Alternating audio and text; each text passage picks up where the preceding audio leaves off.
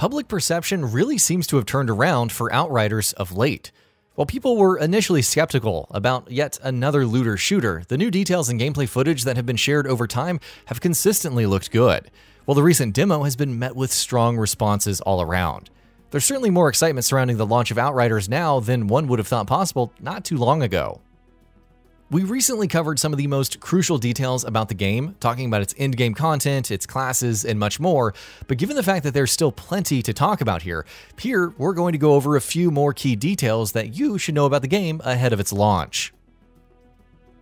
Before we go ahead, please consider subscribing to our channel. We upload new videos every single day, and your support really helps us out. With that out of the way, let's start. Story details. Outriders is set on an alien planet named Enoch, which is a diverse and hostile environment. Humanity's efforts to colonize the planet have gone horribly wrong, but when an expedition team encounters a mysterious signal known as the anomaly during a massive energy storm, hope for the colonization of Enoch is rekindled. The storm itself turns out to be a major turning point for all concerned, mysteriously granting superpowered abilities not only to a few of the human colonists, but also Enoch's inhabitants themselves. You play as one of these superpowered humans, known as an Outrider, and lead the charge to uncover the mysteries of the anomaly. Narrative focus. It's not that uncommon to see looter shooters establish a fascinating world with oodles of lore, but actual storytelling and narrative often tend to take a backseat in these games. It doesn't look like that's going to be the case in Outriders, which seems to be putting quite a bit of emphasis on its story. In fact, according to the game director, one of the main reasons Outriders hasn't been developed as a live service game is because of how much emphasis it places on storytelling. He said in an interview with IGN, quote, "When we started our game and realized that the story is so important, we realized if we did a game as a service, we would probably start chopping everything into sub-content. We didn't want to do that because the story was so important to us." Environments. Enoch is clearly a harsh and dangerous place, but it doesn't seem like there isn't going to be any shortage of beautiful and diverse environments to explore. Outriders has been confirmed to feature a variety of unique locations, where players will be heading, from snow-capped mountains to dry deserts, to lush jungles and blasted wastelands. Each of these locations will also have unique enemy types, each with their own strengths and weaknesses, so it certainly sounds like the game is going to try and keep things fresh and interesting throughout its runtime. Dialogue choices. Dialogue choices have become increasingly common in games, and Outriders is going to be yet another example of that. During cutscenes, players will be able to choose how they want to respond to NPCs, though it doesn't seem like these choices themselves will have any impact on how the story plays out, so don't go in expecting something like Mass Effect here. It seems like dialogue choices will be here for those who want to dig deeper into the lore and backstory and learn some new information about things. But as far as the main plot is concerned, that's not going to be affected by these choices. Side missions. Outriders is going to have a pretty meaty main campaign, while there will be endgame content for those who want to stick around afterwards as well. On top of that, you can also expect plenty of optional side missions. People Can Fly have confirmed that the game's going to have plenty of story-focused side missions, featuring unique plotlines and characters. That sounds excellent on paper, of course, and bespoke side quests with memorable plots are always a key part of any good RPG, so here's hoping Outriders can live up to the promises that it's making. Solo or co-op? Outriders does seem to be placing a great deal of emphasis on co-op, but what if you just want to enjoy the story and are looking for a purely single-player experience? Well, according to the developers, both solo and co-op are equally viable ways to play this game. And while multiplayer obviously has some additional mechanics and options, the game itself is equally fun regardless of how you play. Said the developers in a recent group interview that GamingBolt was a part of, quote, "The game can be played solo as well as multiplayer. It offers different experiences, but both are viable and are fun. Yeah, there are some mechanics that will shine in multiplayer. Still, the way that we build our mechanics is building them from pieces." They added, quote, "Because we are building it that way, even in a single-player playthrough, you can combine all these mechanics. You can play with them. So we really believe playing solo will grant you as much fun, with working with the different builds, as you may have in the multiplayer mode.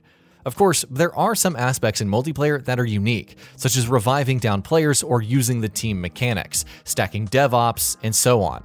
So I would say multiplayer just opens more options. sometimes it's easier because you don't need to have universal coverage like you would as a single player. No PvP. Given the game's emphasis on multiplayer and its nature as a looter shooter, you might be expecting that Outriders would have a pretty meaty PvP component, but that doesn't seem to be the case. People Can Fly have confirmed that the game is, and was always meant to be, right from the get-go, a purely PvE affair. Whether or not PvP gets added into the game following its release remains to be seen, but for now, Outriders is only going to have co-op PvE, or, of course, solo gameplay. No dedicated servers.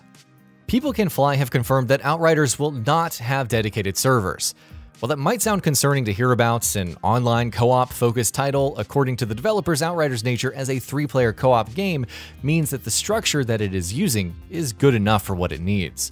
Speaking in an interview with VG247, the lead designer explained, quote, "When we were developing the game quite a few years ago, when making the choices, we made the decision, okay, we're not going to go with dedicated servers. Of course, on one side is the cost, on the other side are technical solutions, and because we have 3-player co-op, we aren't forced to have dedicated servers. The current structures will be good enough." Character slots. Given the fact that Outriders lets you choose from a total of 4 wildly different character classes, you might be wondering whether the game will allow you to have multiple characters on a single account. Thankfully, it will. It's been confirmed that each account will have a total of 6 character slots, while there will also be a shared stash to allow for sharing of items across all available characters. Customizable HUD. It's also been confirmed that Outriders will allow you to customize and tweak various elements of the user interface and HUD, giving players the option to turn various elements entirely on or off if they wish to. This will include health bars for both enemies and allies, and damage numbers.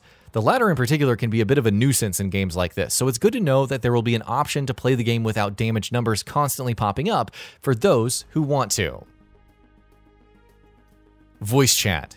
One major feature that Outriders is currently lacking is voice chat, which is a bit of a bummer given its co-op focused nature. According to the developers, voice chat was a feature that had to be taken out of Outriders during development due to, quote, technical and, quote, legal complications.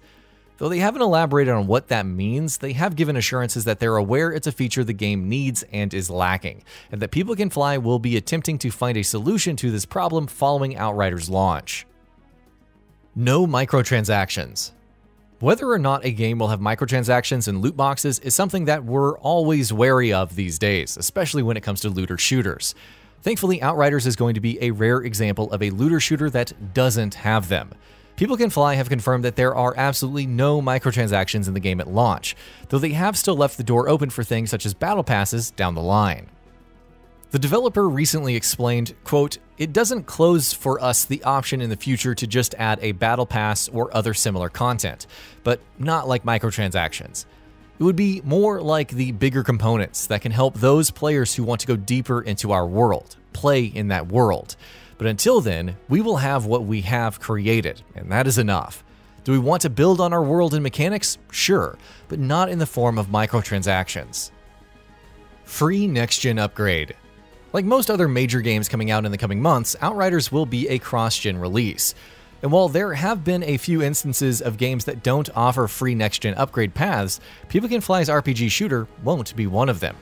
On Xbox, it will support Smart Delivery, while those who purchase the game on PS4 will be able to upgrade to the PS5 version for no additional cost. PS4 and Xbox One performance and resolution. Though official numbers are yet to be confirmed, if the recent demo is anything to go by, according to an analysis by VG Tech, Outriders will target 30 FPS on last-gen consoles. Where the resolution is concerned, the Xbox One version will run at an upscaled 1080p, the PS4 will run at a dynamic 1080p, and the PS4 Pro and Xbox One X will run at an upscaled 4K resolution. Game Pass. If you're planning on playing Outriders on Xbox, there's good news for you. The game will be available on Xbox Game Pass for consoles right at launch. Generally, while Microsoft's first-party releases do, of course, launch day and date on Game Pass, the major third-party releases don't arrive on the service until at least a few months after launch. Outriders is the first time a major third-party release is seeing a simultaneous Xbox Game Pass launch, which is pretty exciting to say the very least. And with that, we reached the end of the video. Have anything to say? Let us know in the comments below. Also, we upload new videos every single day on GamingBolt, so please consider subscribing as it really helps us out. Thanks for watching.